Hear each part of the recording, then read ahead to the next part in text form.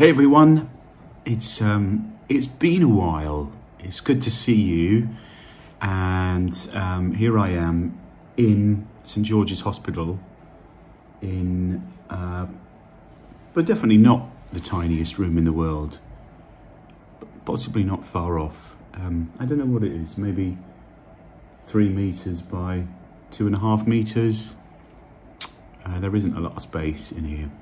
But here I am, and I've been here 3 weeks, and I've been doing daily updates over on Facebook, and actually it's taken me so long every day to attempt to send the video from my phone to my laptop to then upload it from my laptop to Facebook. It's been impossible to send videos to Kelly to send on to people, so hence no updates from me. I hope you have been able to catch up with the news in some form, either over on Facebook or via people who are on Facebook. But here I am, I'm still alive and kicking, and you'll see, well, I've got a hat on because I'm cold, you'll see all of this has gone, and all of this hair on my head has gone, and pretty much everywhere else, in case you needed to know that. So, 3 weeks today, I arrived, and the first day was very nothing, flat really, in a way. I got into my new room and unpacked stuff and figured out where stuff was going to go. I had my central line put in, so that's my central line, which goes into my neck and then directly down into my heart, and off of it they've got 3 lumens that can then be used to take blood, give transfusions, give medication. So that's been in and pretty uncomfortable for 3 weeks, I have to say. I can't lie on my right side because it feels like it pulls on my neck, or the needle that's in there sticks into my neck. So day 2 was where it all really started, with 6 days of chemo. And I actually dealt with the chemo pretty well. Not a lot happened in the first 5 days of that. I kind of got used to the drug. It was 3 times a day. A short injection, hand-delivered injection in the morning.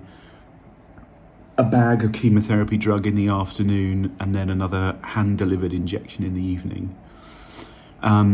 Day 6 was where it all kind of changed a bit. So there's a drug called melaphalan, and it is the notorious drug where they say eat ice creams. They make you eat ice for half an hour before it.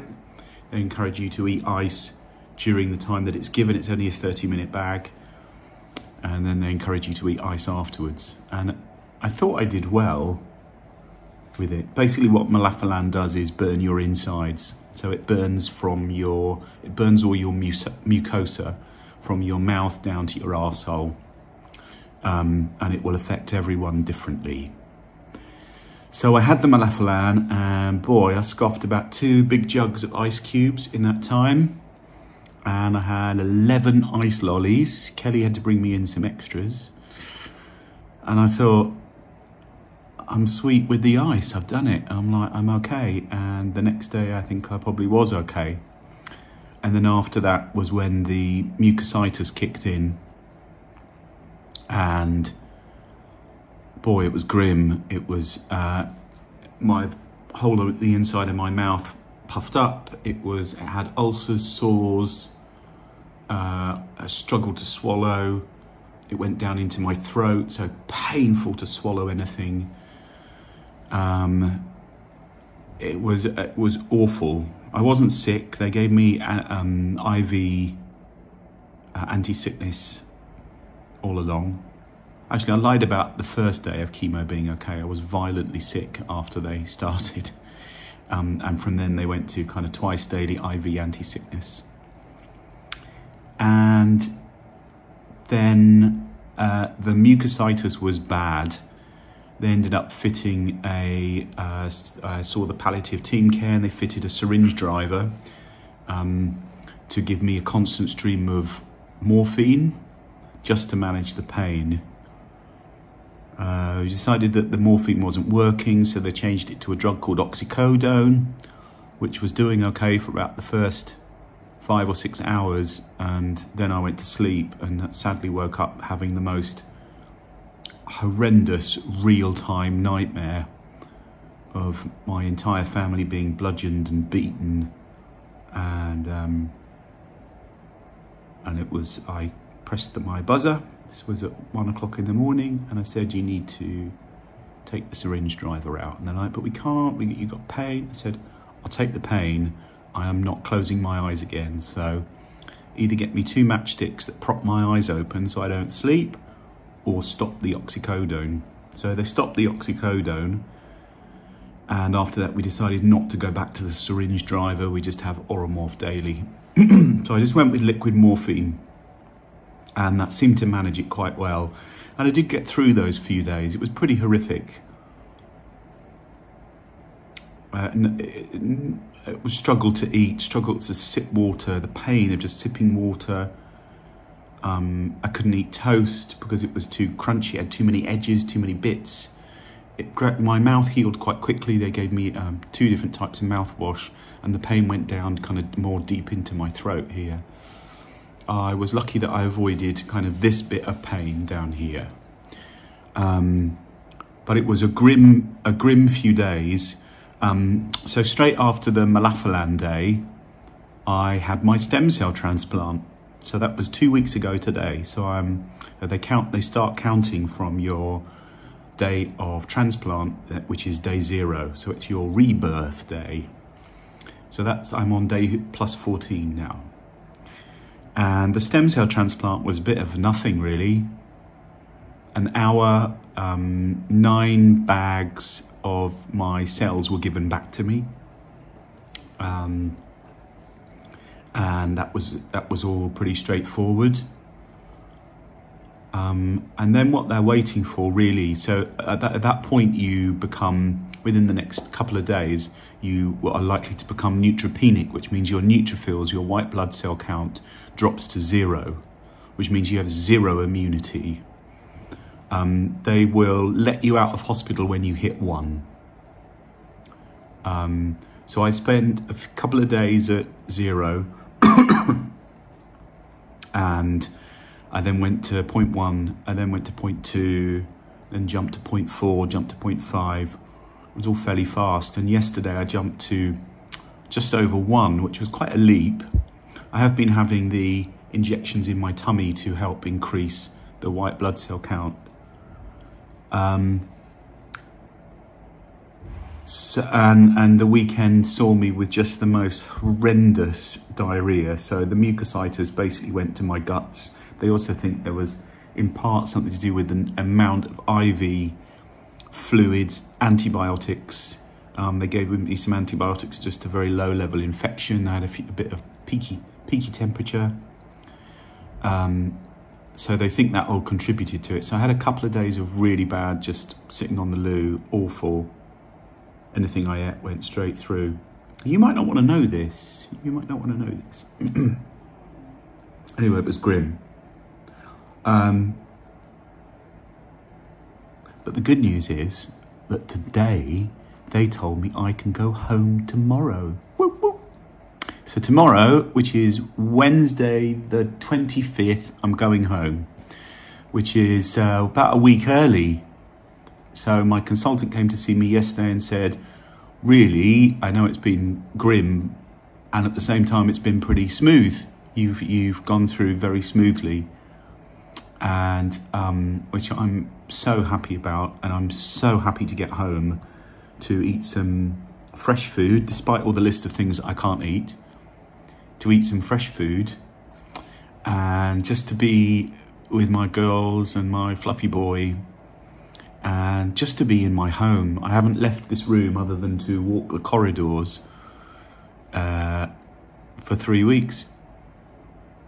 And as I said, it's tiny. It was adorned with many pictures, posters, cards, quotes. I'd covered the back of the loo door, I'd covered this wall. People had sent me, I don't know, maybe 70, 80, 90 different things, which is just amazing. Some of you will have sent that stuff, some from people that I know, some from people that I have never met. So I'm ready to go home, and this is then the next chapter. So up to day 100, I will still be isolating at home. I'm at high risk of infection because my neutrophils are still low, and but day 100 I then go back into the care of my oncologist rather than my transplant consultant, and from there we look at kind of maintenance plans and what next. They'll do a PET scan and things like that. So there's tons going on, and I packed my case, which I did this morning, and I'm completely exhausted. I told Kelly that I was going to go home tomorrow and mow the lawn, but I think I won't be mowing the lawn tomorrow. I think I won't have enough energy really for very much at all. So this is lovely Morella. I'm just recording a video, Morella, but which you're very welcome to be in for it. But otherwise, can I finish it? Yes, because I need to tell you something. Okay, I'll be a minute. Is that all right? Yeah, you just buzz me when I'll buzz you. Yeah, thank you, Morella. That's lovely Morella, who's been one of the nurses who've been looking after me. The team have been absolutely incredible. I've done my best to capture everyone's name. It feels really important to know people's names. But they've been extraordinary, really, how they've cared for me, and that goes from everyone. From the man who comes in, Tarek, who cleans my toilet and my bathroom, through to the consultants and the doctors, and in between all the nurses and sisters and healthcare assistants and the people that cook my food and bring my food and all of these stuff.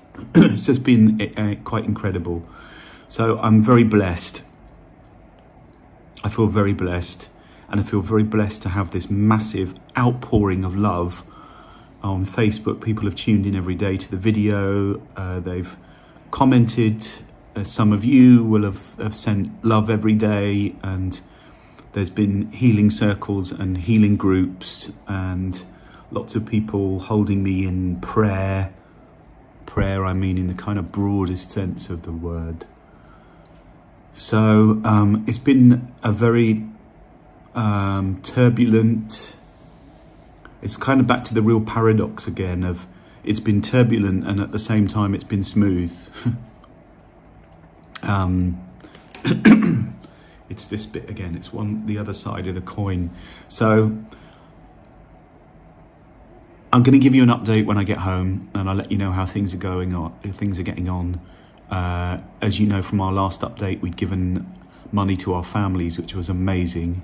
Since then, Manu's run her 10K and raised more money for the fund. So I'm into rest mode now for 100 days and healing and repairing and recovering. And at the same time, I will be starting to think with Kelly about how we make more money for Willow Tree, because we need to keep giving. This hasn't ended. So I'm going to sign off, because otherwise Morella might get grumpy, which is fine. And I'm going to send you lots of love. And yeah, I can't wait to hear from you.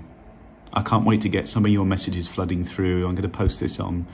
We'll send this out to everyone who's donated to the Willow Tree. We'll put it on the Willow Tree website. I'll put it up on LinkedIn. So wherever you're tuning in from, thank you so much. Thank you for holding all of us in prayer and thought. And I send you lots of love. And I'll talk to you soon. Bye.